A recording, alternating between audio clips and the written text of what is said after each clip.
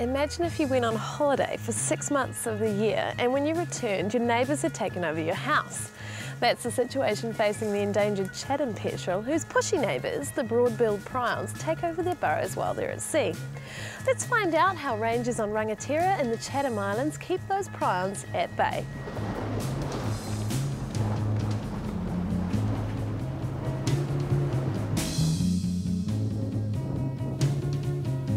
Chatham petrels were once widespread on the Chatham Islands, but same as many of the other species, just a combination of habitat loss over time and predation has really reduced their distribution until they're basically only occurring on this island on Rangatira. We think the current population here is about 1,000 birds. Why are the prions such a problem for the petrels?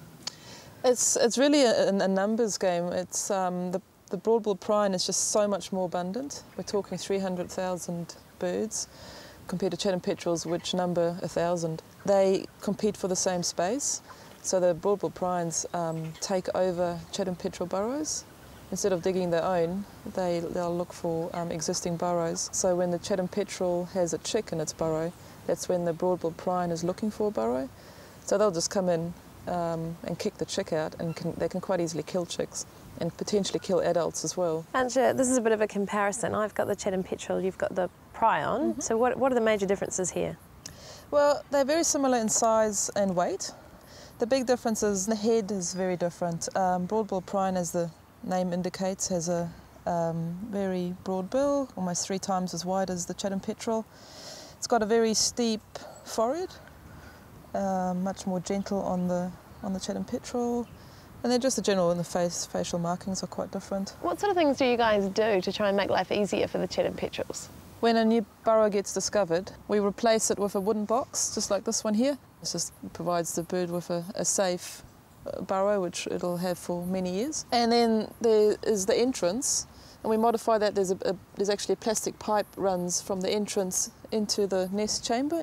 But probably the most important thing for protection is this flap, and hopefully this acts as a visual deterrent and also like a physical barrier. So a Chatham petrel will know this is its home, and it'll have an egg in there or a chick, and it'll have a real drive to get in.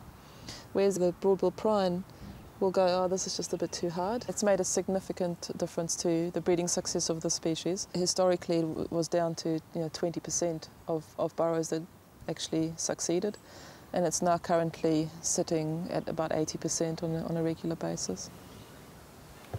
And the burrow has an outer lid, and it's got another lid just to keep the chick nice and warm. And that's what they look like. They're just a big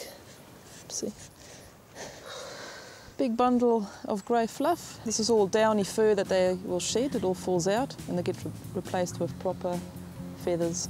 But this guy's still got quite a long way to go. He's actually quite small still. Rather than trapping and predator control, scientists and rangers have had to come up with new and innovative ideas to try to solve the petrel's problem. The efforts have paid off, and with new populations, the Chatham petrel's future is looking brighter by the day.